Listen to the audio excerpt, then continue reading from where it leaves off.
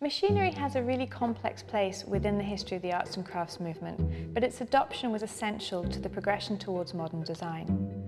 I'm Roisin, Senior Curator at the William Morris Gallery, and today I'm going to be talking a little about William Morris's legacy.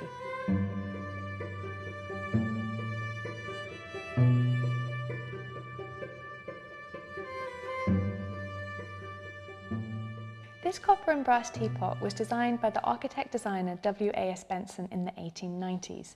It has a really interesting yet elegant shape.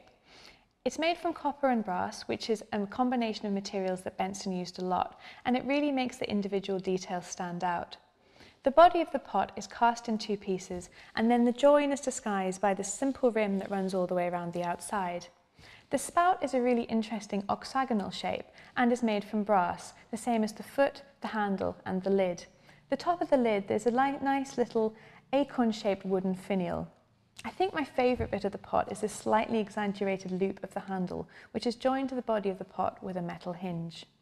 Benson was an interesting character. He was always really interested in machinery, and so, despite being one of the arts and crafts practitioners, was not adverse to using machinery to create his designs.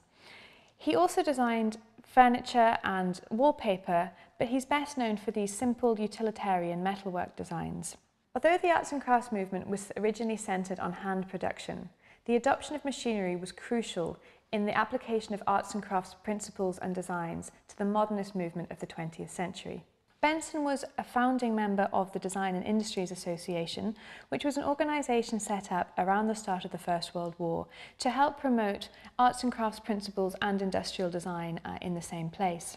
Benson was inspired to take up metalworking by William Morris. He initially had a small workshop, then set up a larger factory and a shop in London's fashionable Bond Street. Benson was always really interested in technology and engineering, and so means of industrial production such as lathes and other machinery were used throughout the application of his designs. When I look at this object, even though a teapot is perhaps a slightly old-fashioned object these days, to me this looks like a piece of modern design.